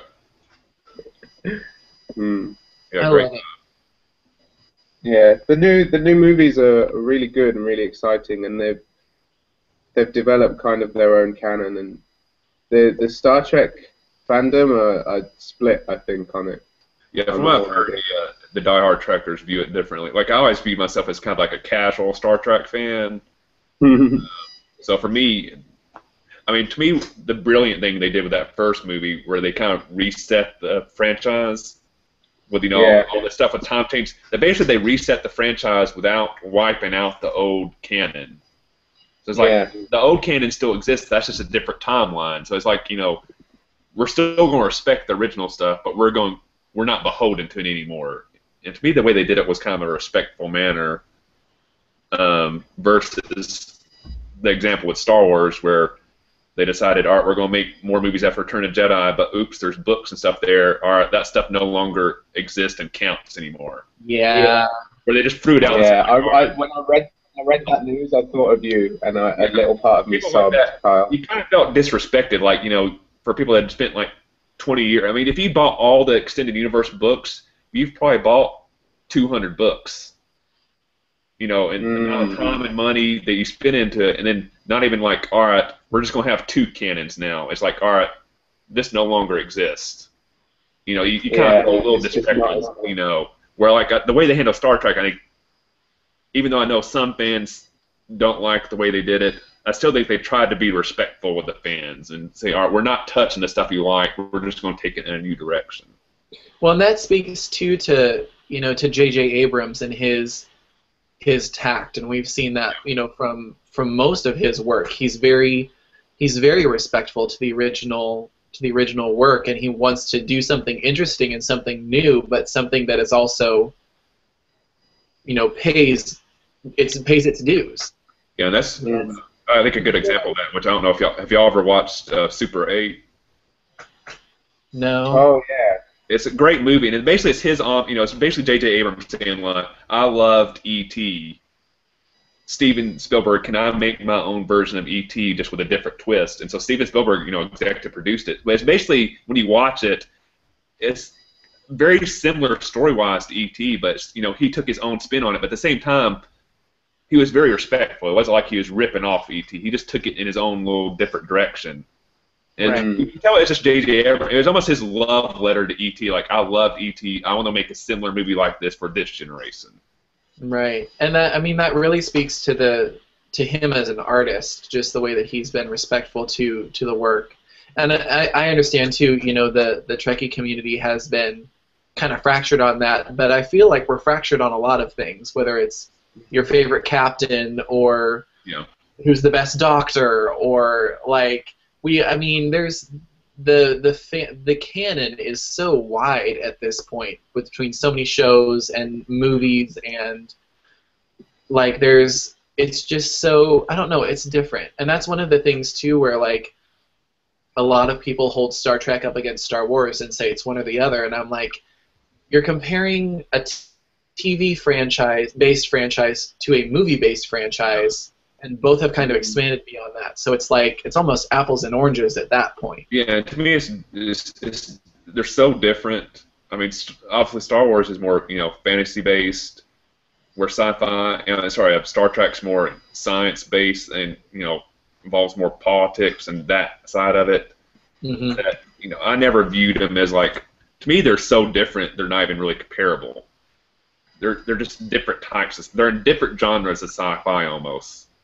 To me, Star Trek compares to a lot of other different sci-fi better than Star Wars. Star Wars compares more to Lord of the Rings and stuff. Yeah, Star Wars isn't really sci-fi in the strictest sense of the word. No, it's more fantasy. It's more like, it's like a space western kind of thing. Yeah. Except it's not as good as the space western. Yeah. The saying. The definitive space western. Just saying. Let's not talk Firefly because, OMG. We will all be tears, and there will be wailing and gnashing of teeth. So, David, you didn't answer your own question. I didn't, and I was wondering if anybody was going to ask me that, because the minute I asked it, I was like, I do not have a good answer for this. Please tell me you've been thinking about it for the whole time we've been talking about other stuff. A little bit, yes, I have. And it's been nice that we've been running through fandoms, because that helps me remember who all I love. Yeah. I would love to, I think, gosh, I don't know. I think I would love to be Sokka from Airbender. I mean, he is just he's so cool. He's kind of nerdy, kind of dorky. How are you with boomerangs? What? How are you with boomerangs? Well, horrible. And I'm also, not skinny and lanky. But the thing I love about Sokka is that he has no real powers. He's not a bender, and yet he is one of the most valuable members of the team. Oh yeah, definitely. Overall, and you see how he contributes, and I think he's amazing. I would love to be Sokka. Although it was funny when I first shaved my head, and my dad, what he meant to say was that I could be an airbender for Halloween. But he's something about blue tattoos and on your head, and it did not translate at all. I thought maybe he thought I was going to be like an avatar from the movie, or I don't know where he was headed. It was like 15 minutes of what are you talking about before we finally was like, oh, you think I'm going to... So, I don't know. I've never seen Airbender, but I will say it. Everybody that's watched it, I've heard nothing but positive things. So I think it's something at some point I do want to watch, because everybody I've seen that's watching it just raves about it. That's one of those shows. The animation is so good.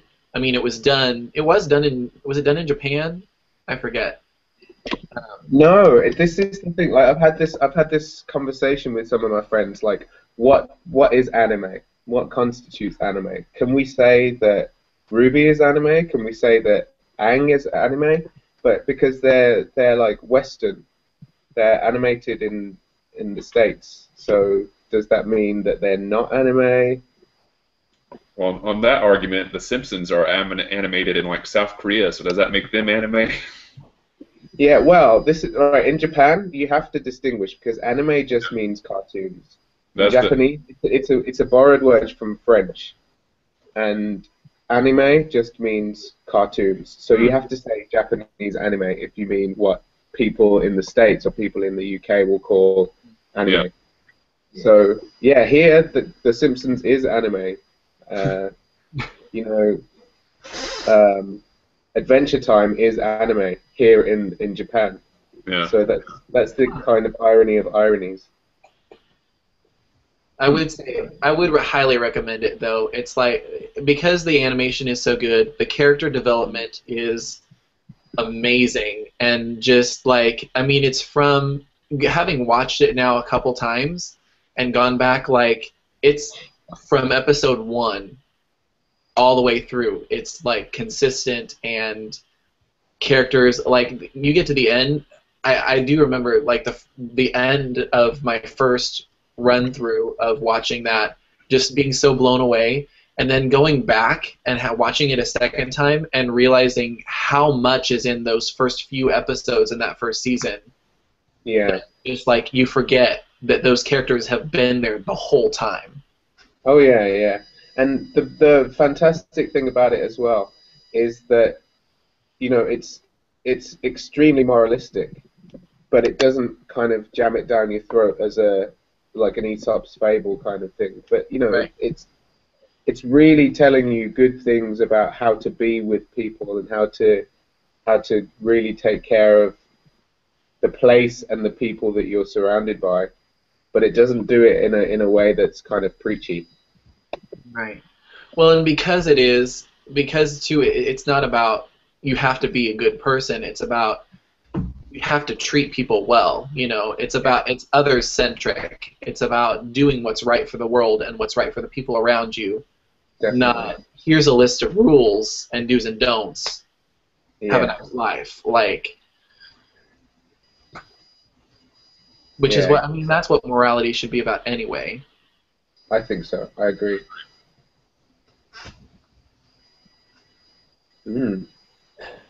So yeah, maybe you could cosplay Appa. I could. That would be awesome. I don't know how I would do being on all fours all day. Maybe I could get somebody to cosplay Appa with me, and we'll do like a take on the old donkey costume. Yeah. Oh yeah, like a Chinese dragon. Yeah, we could totally do it. Totally do it. And we could get like a little plush Aang.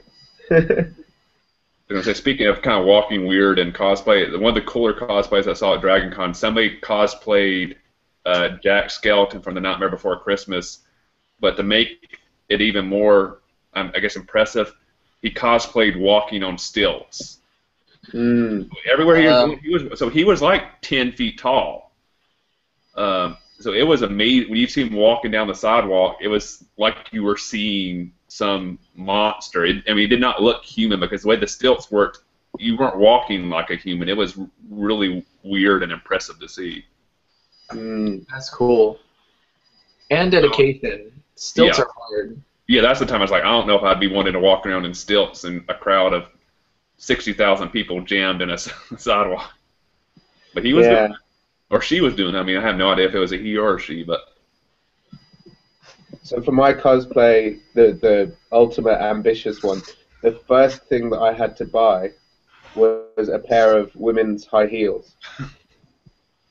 Because, so this is like a werewolf kind of character, and you know that the canine feet are kind of shaped very differently. So the way that I've devised my costume is around these high heels with the back cut off, and I'll have to walk around like on my tiptoes all day without any support behind me.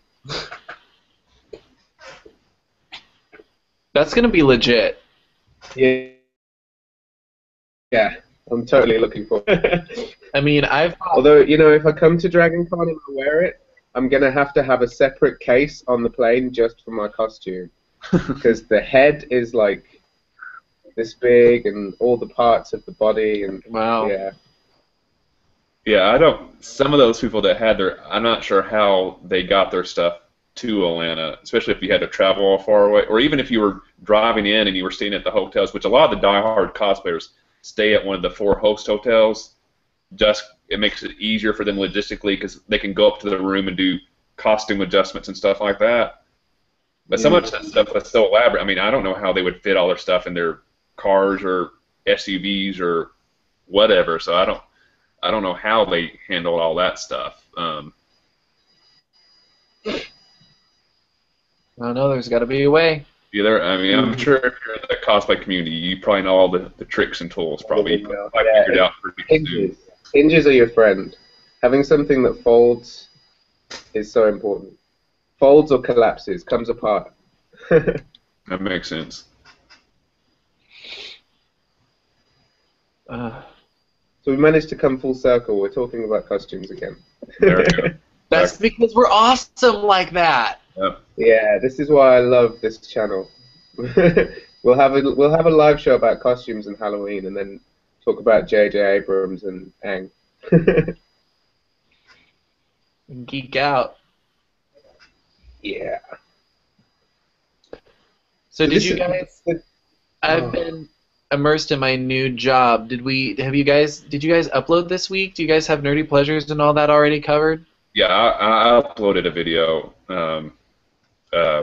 On Tuesday. Yeah. So yeah, I did if you haven't seen it, I did a hybrid costume of my Waldo costume with the Afro hippie that I did. So I did like Waldo with an Afro. I'm gonna have to watch that. Yeah. Yeah. I'm gonna when we finish this, I'm gonna watch that video. My nerdy pleasure was the seeing the Age of Ultron trailer. Which was really I watched that, but my tip with that is that I always watch Marvel movie trailers with the sound off. Yeah. So I get to that looks really cool, but I don't hear any of the lines, so it's kind of, you can't ever watch a trailer and it be spoiler free, but it's kind of, it keeps me more anticipated. I like to have. I understand. 'Cause there's some movies like just the way I know they're done. I try to avoid all stuff. So like typically Christopher Nolan movies, because his plots are so intricate, I try not to see any trailers for his stuff. His stuff is so different from everything that I want to be completely separate. So like I'm so excited to see Interstellar. I've been ignoring all trailers because I just want to go in fresh and have no idea. 'Cause I remember I did the same thing with Inception. I really didn't have any idea what Inception was about. And you go in there and he's like, wow. Same with like the last Batman. You had all those spoilers getting released, like, oh, this is gonna be the villain. This is what's happening. Here's still shots of them filming in Pittsburgh and stuff. I just ignored all that stuff. Yeah. With Facebook, it's so hard to completely stay. Yeah, you'll get a few snippets. Yeah, there's no way you can completely cut yourself off anymore. Yeah. But to me, the really cool part about the Age of Ultron trailer, the music they did in the background of the trailer was a song from Pinocchio. So who would have thought of doing? I can't even think of the name of the song. It's the one where he's like, I have no strings now. Yeah. I don't know what the official name of that song is. So that's the song that's playing in the background of the trailer, and it works brilliantly. But I don't know who thought of that. Like, let's take this comic book superhero movie and combine it with a song from Pinocchio. Of course, I know it works because Disney owns Marvel and Pinocchio, so I'm sure that's why. Oh, we own the rights to that song. Let's reuse it. But it worked brilliantly. Yeah. So for me, my nerdy pleasure was getting to teach at least a small portion of Japan about the fact that in the UK we celebrate an execution. I'm assuming you're referring to Golf Ox Day? Yeah.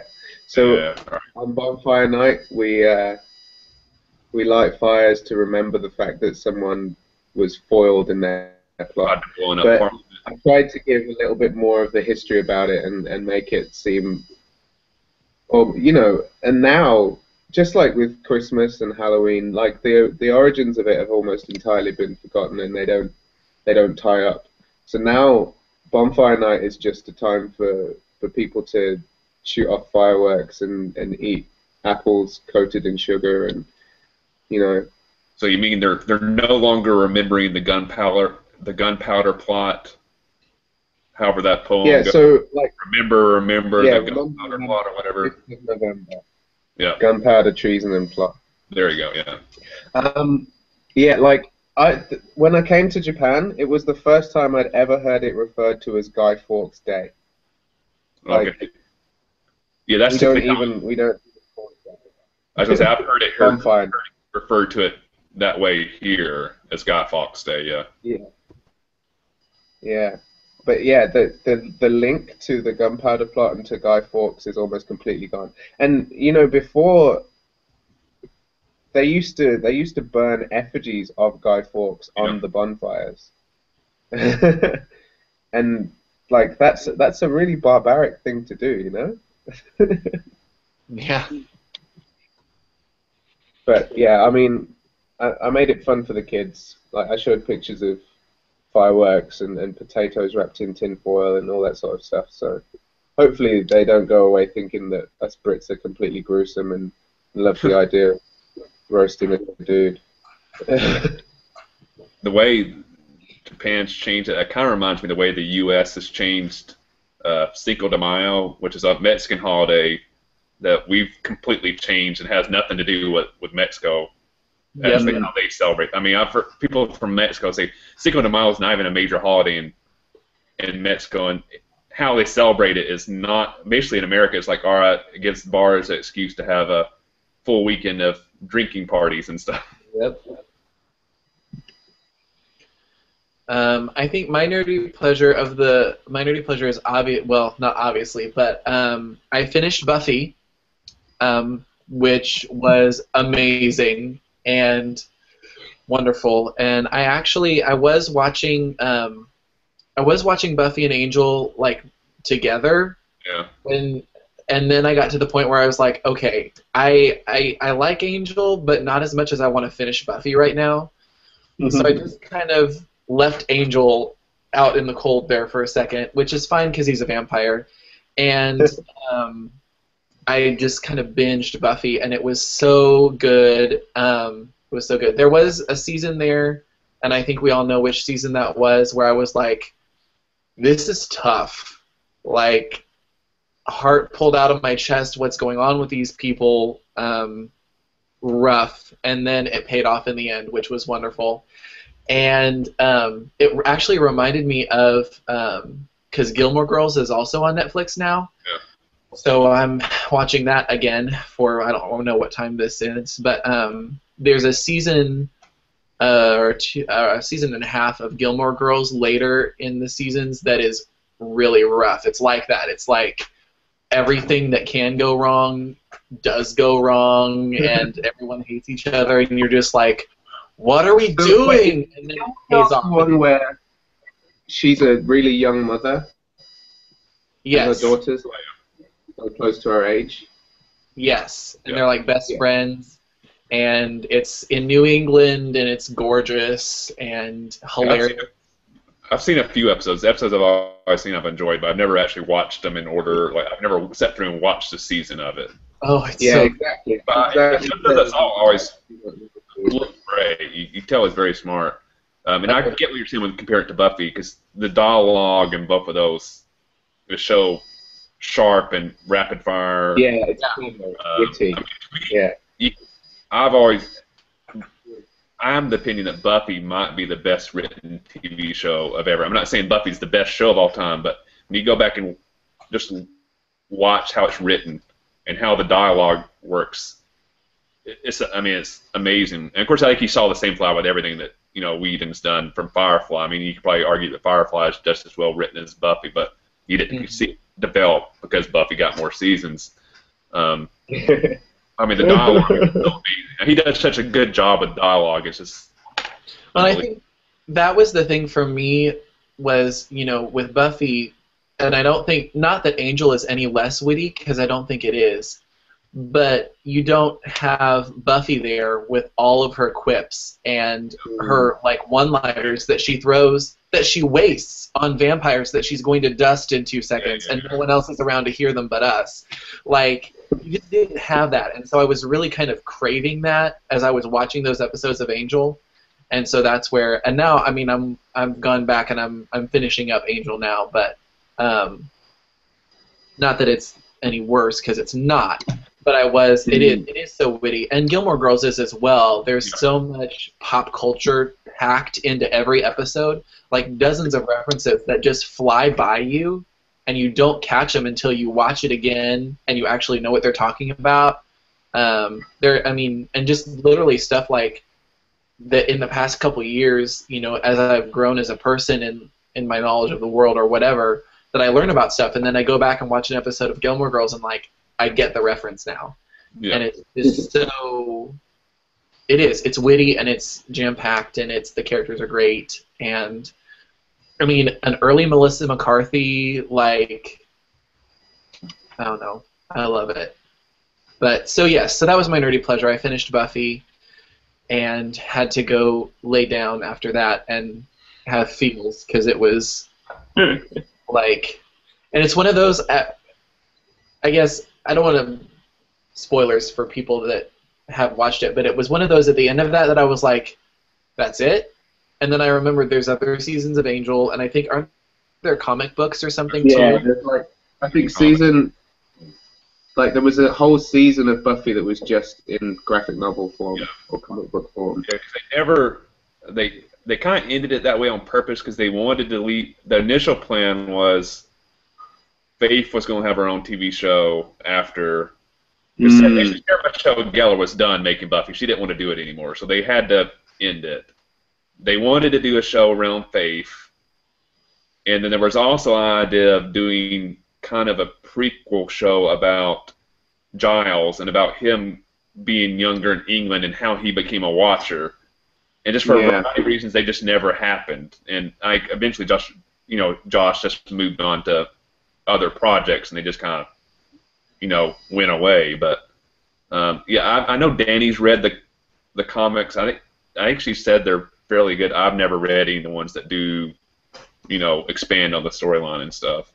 Well, I've never been huge into comics, but I think if I was going to get into comics and graphic novels, it would probably be Buffy and an MLP, obviously. But you laugh, but. Yeah, so this is the thing, right? Because the reason that Friendship is Magic works, in my opinion, is because of the way that the characters are and the way that it's animated, and the fact that it all wraps up in the one episode. And oh, absolutely. And I don't know how that would translate to the page, because everything's so much more permanent there. I do get that, and it's and there again, I'm not a huge comics person, and I only have time in my life for so many hobbies and fandoms and ness, and so I really haven't read the comics, but I do wonder about that, and I know there's because there's Doctor Who's comics as at least one that I've seen as well. And so I don't know. Yeah, Pinkie Pie, I just don't think would translate to the page at all. Like, how do you make the visual comedy of Pinkie Pie? Yeah. In a comic book. Yeah. Yeah. So I know it's a weird thing to think about in depth, but I had, and that's my 2 cents on it. Oh no, that would be a great question to ask if anybody has read the comics and what they think of how they translate. Well, that sounds like your question for the week. There you go. That's my question. Have you read the MLP comics, and did it translate to the page? And should we spend our time on it? Because we don't have a lot of that. There's so many fandoms, too little time. Yeah. You need to point that out. In case you missed my video, my question was based off the trailer, and what movie that's coming out sometime soon are you most excited to see? My answer was the next Hunger Games movie, probably because I'm an extra in it, and I just want to see if I actually make the movie or not. But beyond that, I'm excited for the movie. Yeah. The follow-up one was I'm super excited, as I mentioned earlier, to see Interstellar and to see what Christopher Nolan's doing with that. I will tell you, and it reminded me, I had this thought earlier, because you said that thing about trailers, and the thing that I am excited for is Into the Woods, which is coming, I think, on Christmas. I think it's coming out, but like, oh my goodness. As a musical nerd, I mean, it's Stephen Sondheim. Everybody's in it. Like, Meryl Streep is playing the witch, and Anna Kendrick is playing Cinderella, and like Chris Pine is playing one of the princes, and I'm just so excited to see it. Wow. Is it Johnny Depp in it? Yes, he's playing the wolf. That's what I was thinking. I thought I'd heard Johnny Depp was in it, you know. And that was one of those, I saw the trailer, and I was instantly like, okay, I gotta watch that again. Okay, I gotta watch that again. Like, and speaking of nerdy thing, I'll do it. I did a nerdy Johnny Depp thing related yesterday, so I'm in charge of the event next week, and it has a Hollywood theme, so I've been hiring impersonators for the event. So yesterday I hired a Johnny Depp impersonator. Awesome. So today I was trading emails with him, and we decided he's going to come dressed as Captain Jack Sparrow and stuff. So that's awesome. That was an interesting experience. So I now know how much impersonators charge us their standard fees and stuff, and it's apparently a very good living because he gave us a discount and he still gets paid a lot of money. That's awesome. That's cool. I don't think I've got the talent to impersonate anyone, so I can't really go into that line of work. I'm an actor and I can't impersonate anyone, so there's that. Maybe I could get into mascotting. I wonder how that would work. Like a full suit. Too hot. It's too hot and gross. Oh, I'm warm right now. All I'm wearing is this fur hood. So I did. I wore it was some turtle costume for the book club week at school one year. After school for 15 minutes during dismissal, and it was too much. Wow. Yeah. No, thank you. On the cosplay, that's one thing. I don't know how people that do those types of costumes make it at DragonCon, because DragonCon in Atlanta is Labor Day weekend. And if you know Atlanta, Atlanta's nickname is Hot Atlanta. Atlanta's viewed as one of the hottest cities in the country. So that weekend it was mid-90s every day with humidity. So it was like 100 degrees. So you were hot even if you weren't in costume. And then you had those people that had like the full body costumes. I don't know how they dealt with it. Nice. So my question for the viewers is about the family costumes that we were talking about quite early on. Like, did you ever have family costumes growing up, or group costumes in general? So I love seeing people go out as a team, like a group theme. Like maybe a troop of Power Rangers, or all of you dressed as characters from one particular book or one particular movie. Oh my gosh, that reminds me, since you asked it and I'll answer it.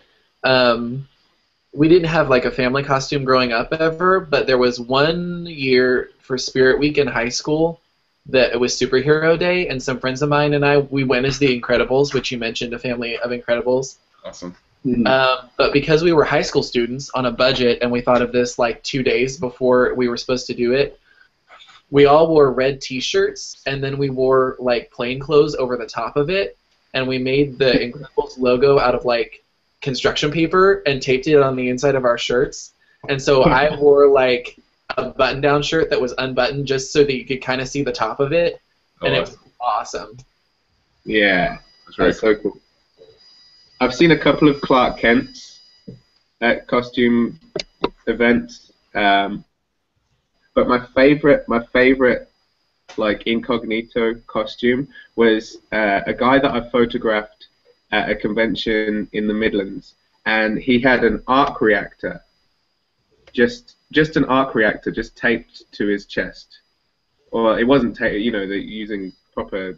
Right. But he was just just generally standing around having drinks and chatting to everyone with an arc reactor. So he was Tony Stark. Cool.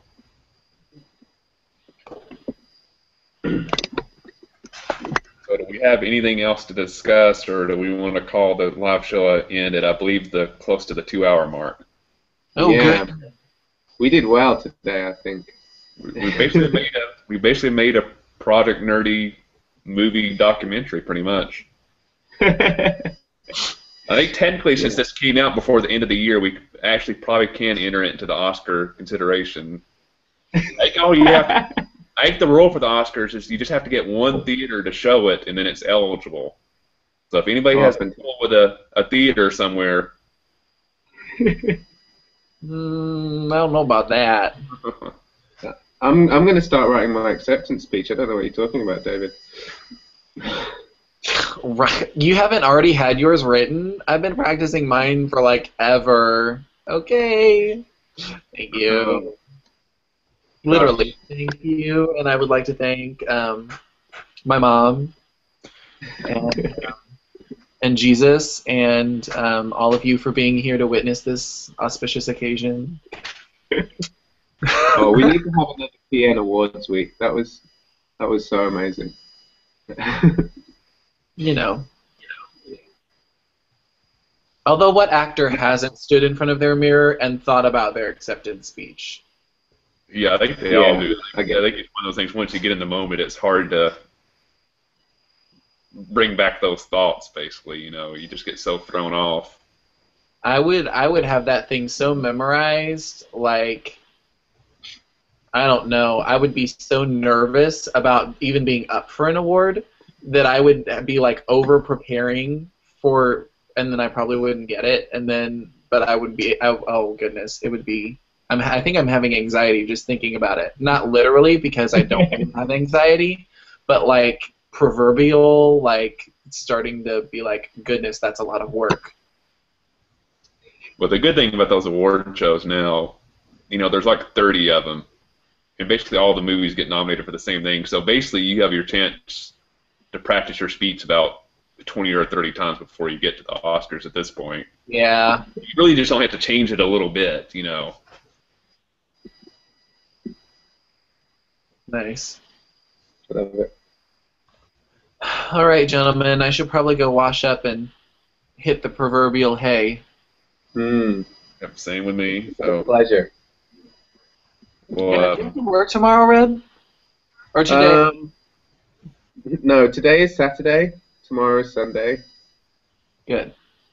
Because it's today like I was supposed to go to a conference, but it's raining quite heavily outside, and someone stole my umbrella. So, you know, I'm not really on board with that idea anymore. I can go tomorrow. It's a 2-day conference. How did you get your umbrella stolen in the safest, largest city you've ever been in? Okay, so here's the paradox. So it's the safest city in the world, the busiest city in the world, but cheap bikes and umbrellas are basically considered public property. Huh. So I went to 7-Eleven during a typhoon, which, you know, granted, you could tell me I'm an idiot just for that. And they have umbrella racks outside, so you don't wet the floor when you come into the store. So I left my umbrella in the rack, went into the store, bought a sandwich, and because it was raining so heavily, I thought, hey, I'm going to eat my sandwich inside. So I sat at a table. And then as I left, I looked in the rack for my umbrella, and it was gone. So someone, during this maybe 10 minutes, decided, hey, I need an umbrella. That one's there. Took it and went. I think in the Christmas gift exchange, you are getting a bike lock for your umbrella. Is that a thing? Is that actually a thing? I think it's going to be. It is now, and we'll sell it on ThinkGeek. We'll sell it to the Apple Bobbies. or you could get one of those hats that has an umbrella on top of it. Oh dear. Oh dear. Like, I didn't really get picked on as a nerd in school, but I really don't want to be picked on as a nerd just walking around the street. Nice. All right. Well, I think this is probably a good point to stop. If if anybody actually makes it this point on the YouTube video, just comment that you made it to the 2-hour mark, and you deserve some sort of prize or something. So. Oh yeah, yeah.